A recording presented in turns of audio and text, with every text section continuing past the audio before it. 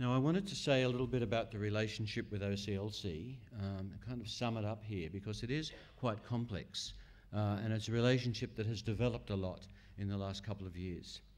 It has a number of facets, as I said. First of all, OCLC is actually a software supplier to Libraries Australia. The OCLC office in Leiden in the Netherlands supports the Libraries Australia cataloguing software, the CBS software that underpins that part of our service.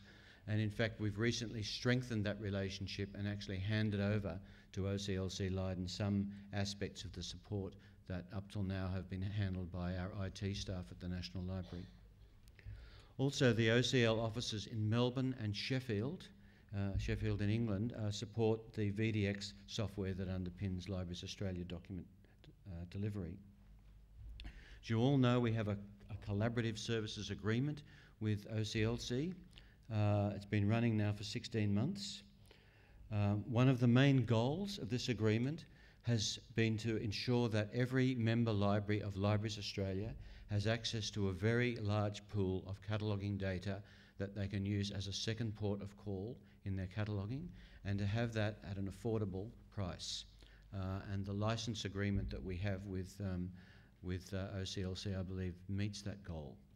In the last year, if you add up the number of searches that used to happen on RLG database when it existed and on WorldCat, I think it was around 220,000 searches, and that's now increased by a factor of 4 to around 850,000 searches in the last year. So clearly, member libraries are finding that access to WorldCat for a second port of call for cataloguing as a useful expansion of the service. It was mentioned also in the document delivery parallel session that we have commenced discussions with OCLC about interconnecting their interlibrary loan network, their resource sharing network, with Libraries Australia document delivery, so that document requests can be forwarded between those two networks, thus not needing separate inboxes here in Australia for requests coming in from OCLC resource sharing. Another aspect of our relationship is a governance aspect, that you all now have representation by virtue of your data being in WorldCat, have representation in OCLC's governance structures. Vic Elliott is a representative from Australia on the OCLC Members Council, and there will be a change in governance at OCLC where they're moving to regional councils, and will be represented through that process. There are also possibilities for complementary service delivery. Now that holdings data is available or been loaded to WorldCat, some of the services that are provided by OCLC are not provided to, or not to the same extent by us, can be offered by direct contact to OCLC, and an example is their collection analysis service, through which you can benchmark your collection, look at overlaps, look at items you hold uniquely, either individually or a group of you can take out that service or use that service. We'll be distributing some more information about what that service is, and the appropriate mechanism then will be to contact the OCLC office in Melbourne if you're interested in that, and that's an example of how we hope to see services extended through that relationship that we have with OCLC.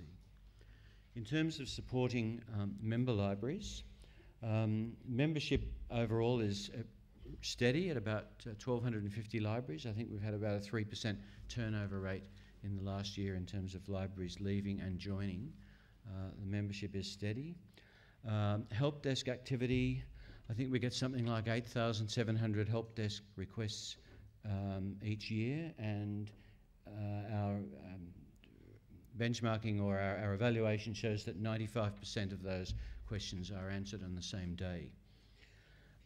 We are going to make some improvements in the way the help desk operates through the use of new help desk management software called RefTracker, and I think that'll be implemented in the coming month, and that should make the relationship and the contact and the communication with the help desk smoother and actually more friendly. I'd like to say at this point, it's probably an appropriate point to mention a couple of staffing changes. I spoke earlier about Tony Boston leaving the library. I'll mention two others. There have been several, but to mention two of them. One of them is the fact that David Ong, the Customer Services Manager, left in May, went to the State Library of Western Australia, and we've recently replaced him with Laurel Payton, who a number of you would have met at today's forum. And also, I can't refrain from mentioning the lady who's driving the slides here, Emma Corbett, who in fact did leave. We hope she's coming back in 2010, but her husband was posted to Adelaide, and she's moved there in August, and she's come back, as you can see, for last week and this week to help us prepare for the forum and on yesterday's committee meeting. And I'd like to publicly acknowledge Emma's work for us over the last 3 years in the customer support area of Libraries Australia.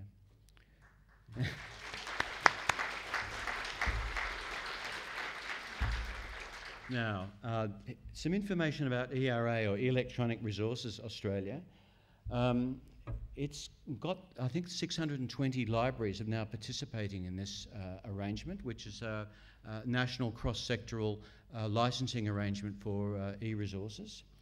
I think there's a significant number of school libraries in that total, so the take-up by school libraries is particularly pleasing. We did introduce a more flexible licensing cycle so that the licensing contractual arrangements could be either on a financial year or a calendar year basis. We recently issued a request for tender for the products that are going to be offered from July 2009 onwards.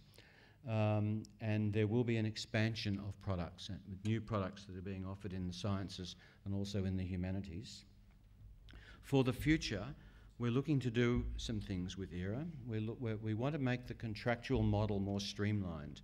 I mean, currently, products are identified and prices set through a central process which the National Library governs, but there's still individual contracts between the participating libraries and all the vendors, and we think there are more efficient ways of managing the contractual relationships, and we're currently investigating some options for that.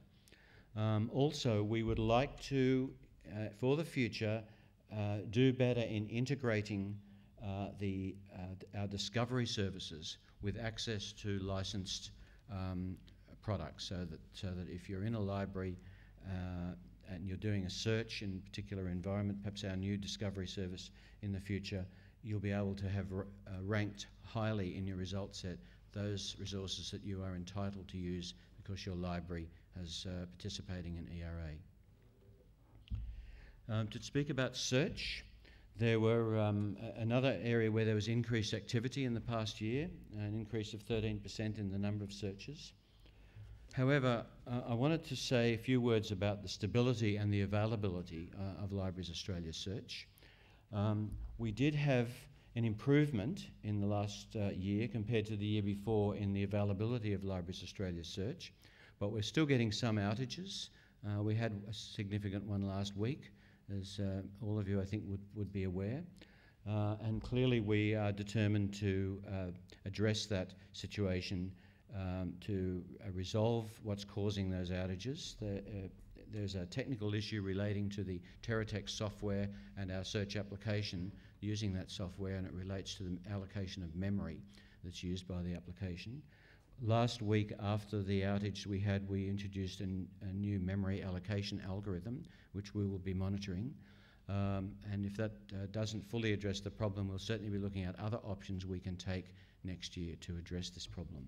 In the longer term, we are going to be moving to a new platform. We're going to be moving to Lucene, which was mentioned earlier today, that Lucene word, which should completely address the issue.